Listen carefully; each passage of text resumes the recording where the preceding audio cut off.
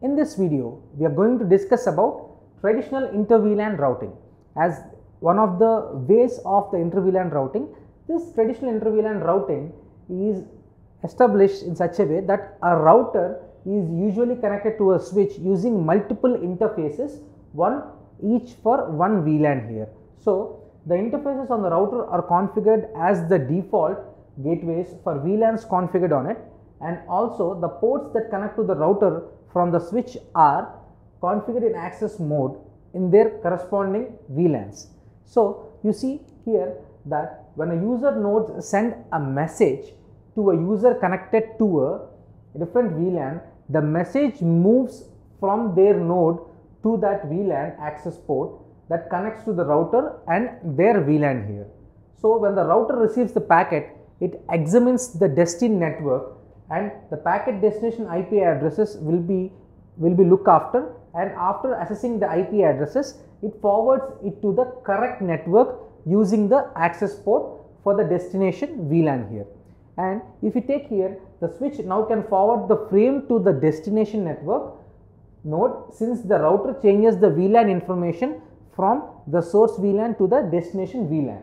In this form of inter-VLAN routing, the router has to have information about the LAN interfaces and the number of VLANs configured on a switch.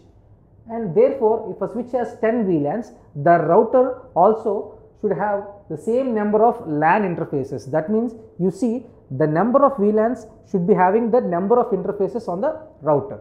So, if you take an example, the same example which we discussed in the inter-VLAN routing, you can clearly see the VLAN 20 and VLAN 30 for PCA and PCB are given, and you see the IP addresses are 192.168.20.0/24 for PCA and 192.168.30.0/24 for PCB, which is in VLAN 30, and PCA in VLAN 20. So, both are connected to a switch through the interfaces FA0/3 for PCA and FA0/4 for PCB here. And the switch is also connected to the router through the interfaces FA0/01 and if it FA0/2 here.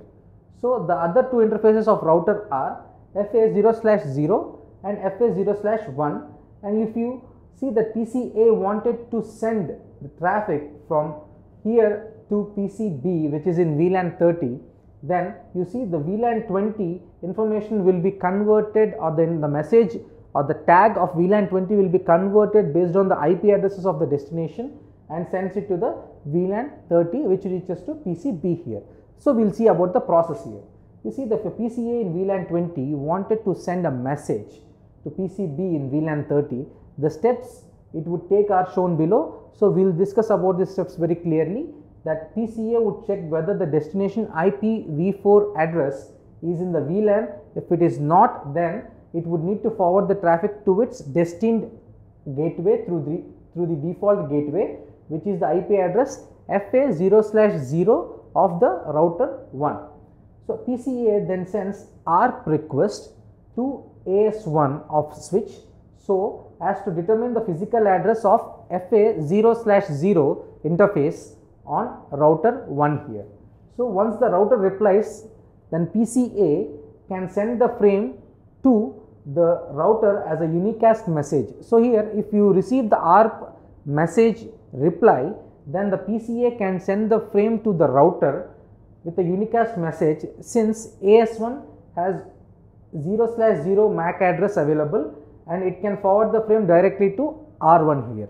So, if you take a consideration of when router receives the frame, it compares it with the destination IP address by referring it to the routing table, and you know that interface it should get the data towards the destined network.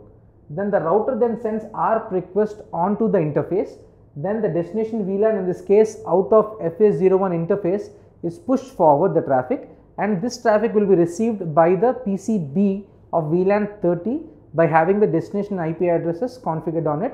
So, because of this destination IP address is available with the router, it will forward it to the switch to the interface, and through the switch interface it will receive by the PCB here. So, this is basic inter-VLAN, traditional inter-VLAN routing. So, that this traditional inter-VLAN routing has a disadvantage as you see the number of VLANs available, the number of interfaces and routers also should be available, so that then only the traffic can be moved forward. We will be discussing about the router on a stick in the next video here.